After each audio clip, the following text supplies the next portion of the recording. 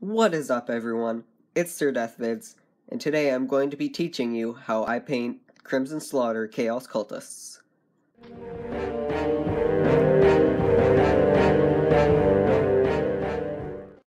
Right before I start this tutorial, I just want to say that this paint scheme is based loosely upon TheApatheticFishes, and he has a really good channel, so you should check him out. His link will be in the description below. Now it's time for the first step. The first step after priming your models is to add the base coat of the skin, because you want to work from the inside outwards. And if you're wondering why there's some yellow paint all stuck on it, I had originally tried doing the skin in a yellow years ago, and then tried putting Agrax Earthshade, and then they looked like The Simpsons, so I tried stripping them with simple green, and then I was impatient with it, and now they're stuck like this. Won't matter, but you want to take Bugman's Glow, water it down just slightly so that you can apply a thin base coat for the skin. And since I'm layering it on a dark color, I might have to do it a few times. You're really just trying to spread this everywhere, because this is your first base coat. It's your skin base coat. As you can see, I have base coated the skin. I'll wait for this to dry. The second step is to paint the robe if they have it on. Some of the guys, like this guy, do not have robes on.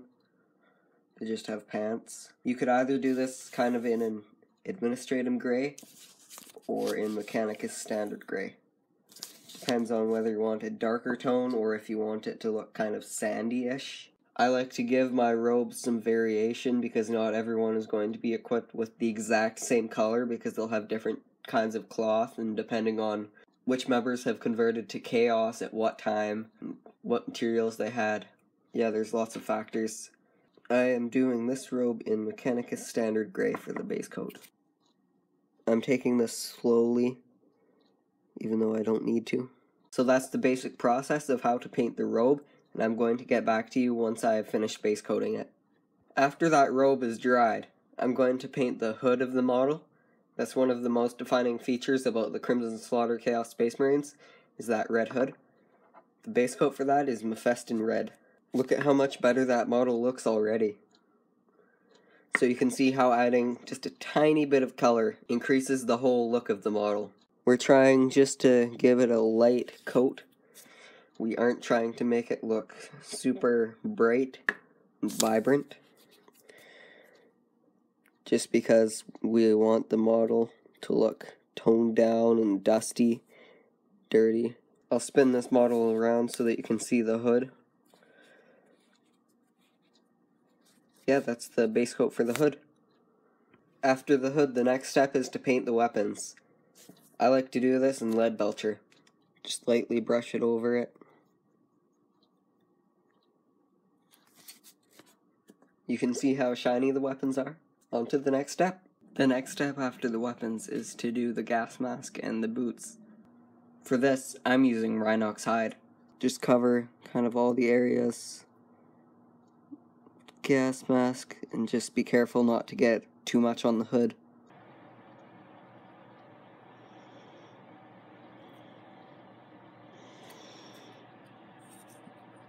I'm not sure if this will show up on the camera or not, but I did the gas mask in Rhinox hide, as well as the boots, and also one little pouch. Now that we have painted the gas mask, we are also going to paint all the pouches. For this, I am using Mornfang Brown. So anywhere where there's a little pouch,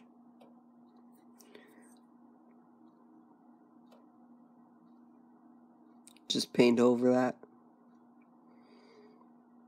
And try not to get too much on the cloak.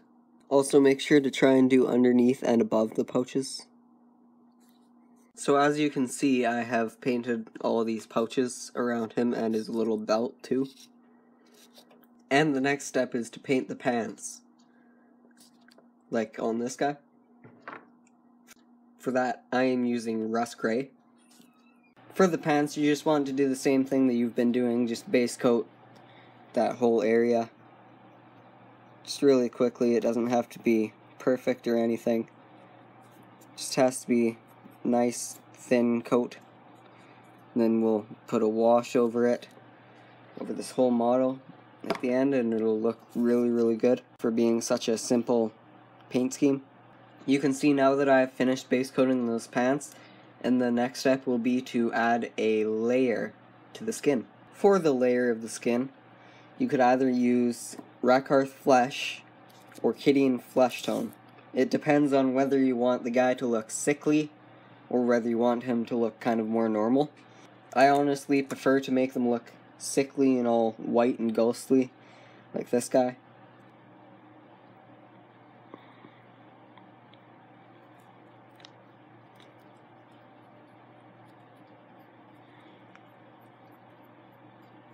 And you might just want to leave a little bit of Bugman's glow in the recesses, but otherwise you can just pretty much highlight the whole thing.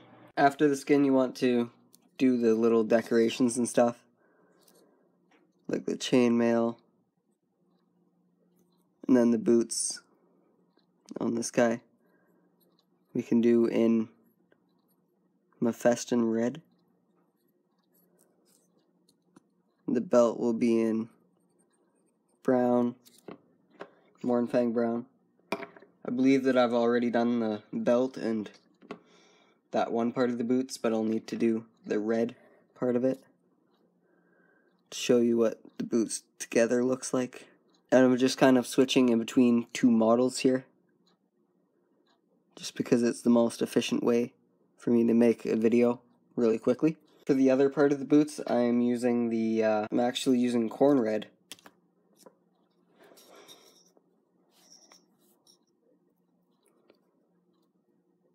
You could also use Mephiston Red, doesn't really matter.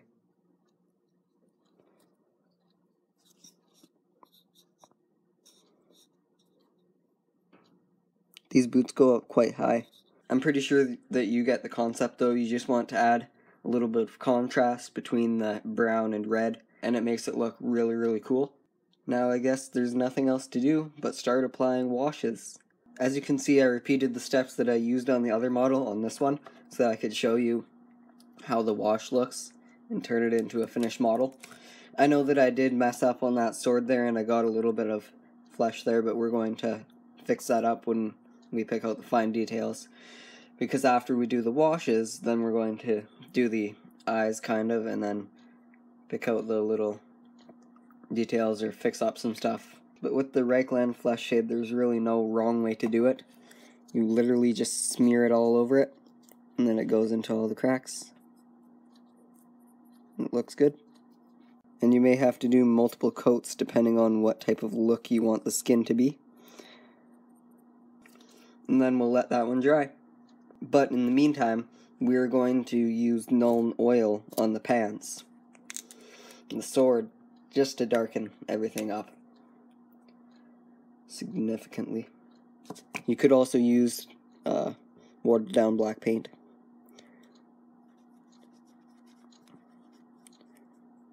Just look at that detail though, that's picking out.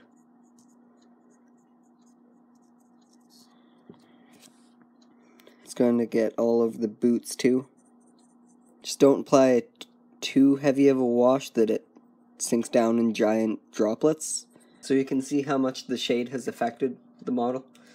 So now I'm just going to go in the skin areas with the Nuln Oil. Just kind of coat the whole model in it. Make it look dark and gross. If you apply too heavy a coat, doesn't really matter. You can just smear it elsewhere, which is really good with shades. That's why I kind of like them. They're easy to use, and it's also really, really good. It has a really good effect. Now we will let that dry and do the finishing details. And the final step is to just refine some of the details and make some of the things stand out just a little bit. So the bracelets and the little chaos symbol are going to be Balthazar gold. And I think I'll also do a little bit of gold on the gun. Maybe the hand grip. And then I'm just taking my lead belcher, going over the sword.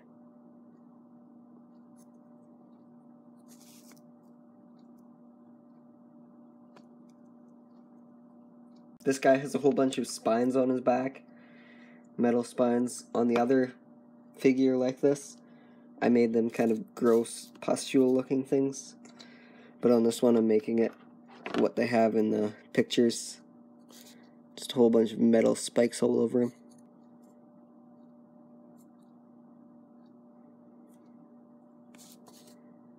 And then for the eye, I'm doing that in Sirdeathvids purple. On the other one I did it in a bright red.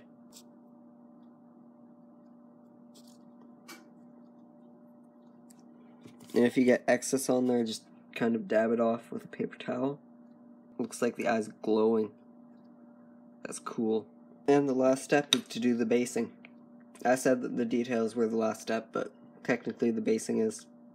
For my Chaos Cultist, the type of basing that I'm using is little stones, fine turf, and sand. Just take your PVA glue, spread it on the base using an older paintbrush, put a dab on there.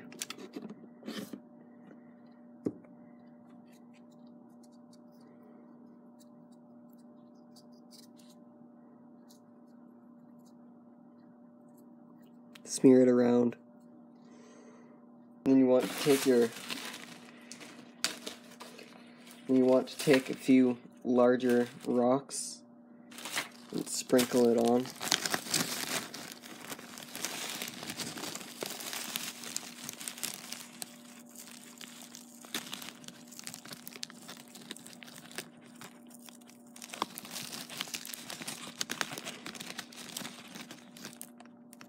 That's what it looks like without the other flocking on it. And you just kind of want to put it in the sand, or put sand on it.